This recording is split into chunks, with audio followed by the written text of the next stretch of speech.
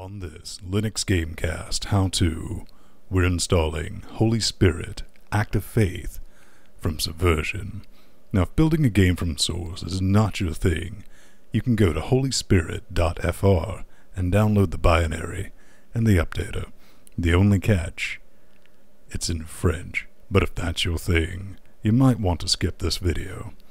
But on this how-to, we're going to add a new PPA to our system, add new dependencies, build something using cmake, and clone a Subversion repository.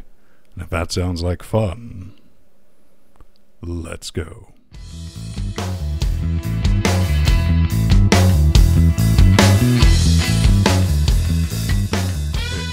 Let's install Holyspirit, and we're going to use the short guide I've put together on linuxgamecast.com. Let's open a terminal on the desktop because we need to install our sfml2 PPA.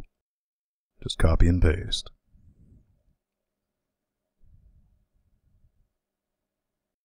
Key in your password and accept. Press enter. After that, sudo apt-get update to refresh everything. Now that's done, we need to get together all of our dependencies.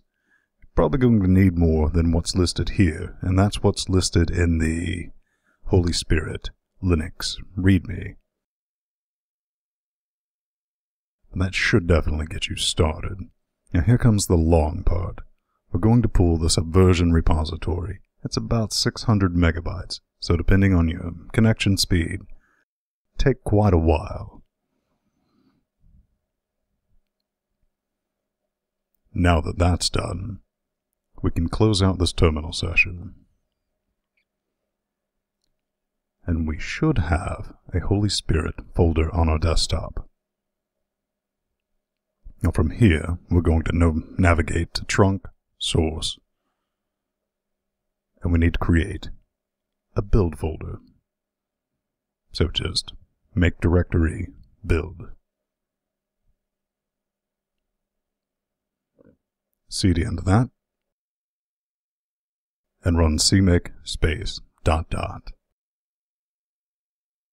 we're going to run the make command -j with the number of how many physical cores you have on your machine. I have a quad core, so I chose 4. And that's done. We should have a binary executable of Holyspirit. Now we're going to take that and copy it to our trunk. So let's copy, move to our trunk directory, and paste it. Now from here, you could play the game, but unless you speak French, it might be a little bit difficult. Let me show you.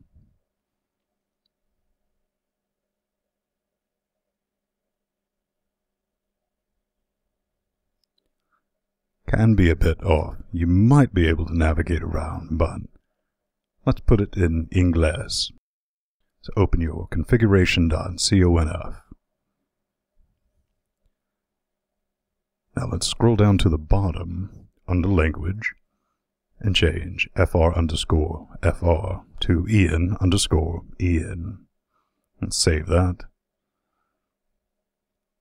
And have another go. Simple as that.